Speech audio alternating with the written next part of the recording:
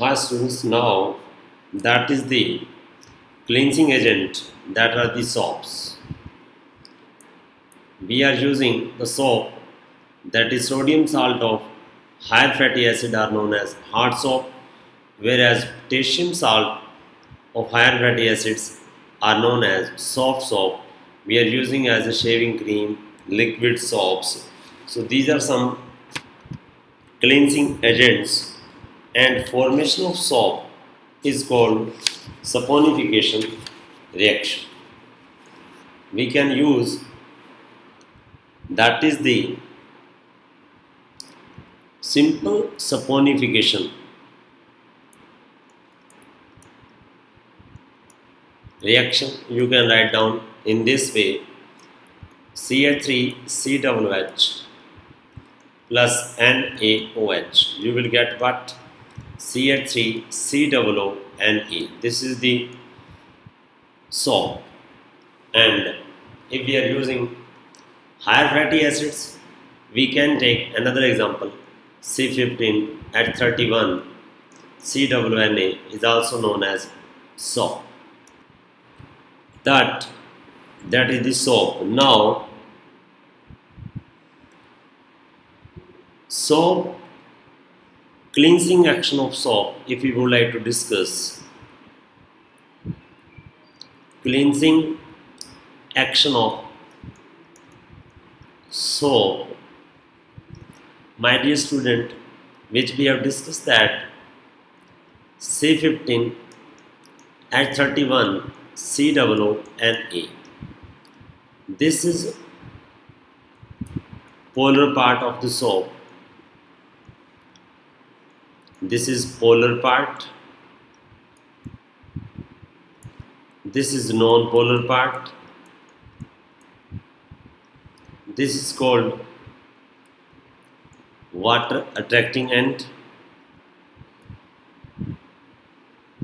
and this is called water repelling end.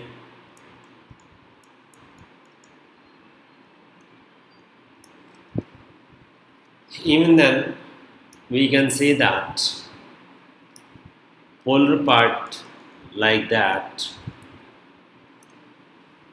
This is also called head, and this is called tail. In the next page, I am just going to explain the cleansing action of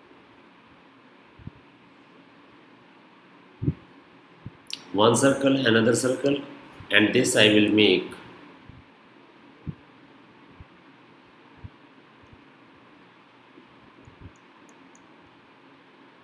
negative and positive. So you have learned the principle that like dissolve like. So this is what non-polar part, and this is what polar part. Whenever soap is dissolved in water and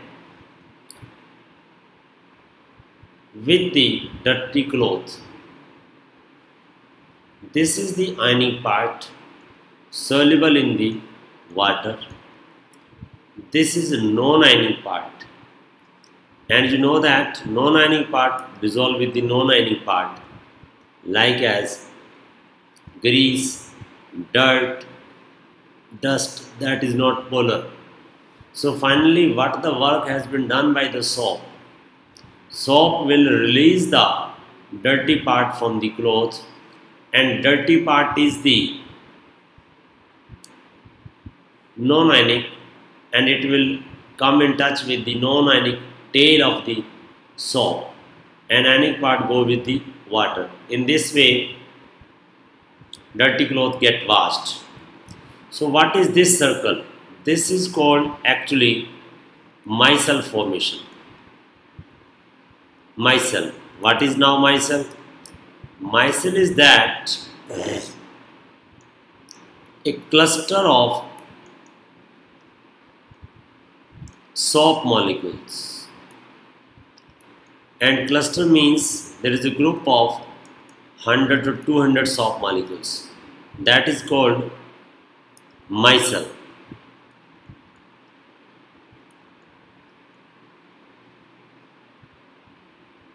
And it is formed at the temperature Kraft temperature.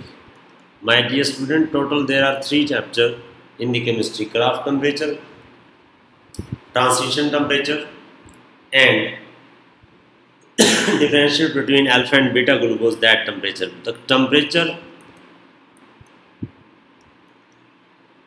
above which micelle formation takes place. The temperature above which micelle formation takes place is called Kraft temperature. And one is the critical micelle concentration. The concentration at which, the concentration above which micelle formation takes place. Micelle formation takes place.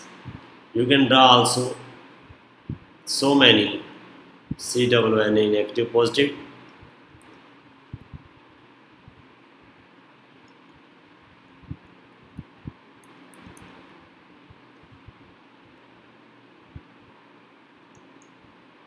Negative, positive, CWNA negative, positive. So you have to revise Kraft temperature, critical micelle concentration, micelle. These are the definition which we must use. Now that is one more thing here, that soap will not froth in hard water. Because of that, why the soap will not froth? Answer is that due to scum formation. Because of that, you are already aware that in hard water there is a magnesium or chlorine is present. Magnesium or calcium is present. When they react with the soap,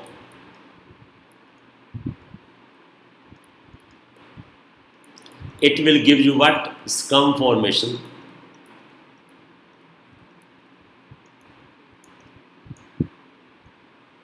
And due to which the soap will not froth in the hard water.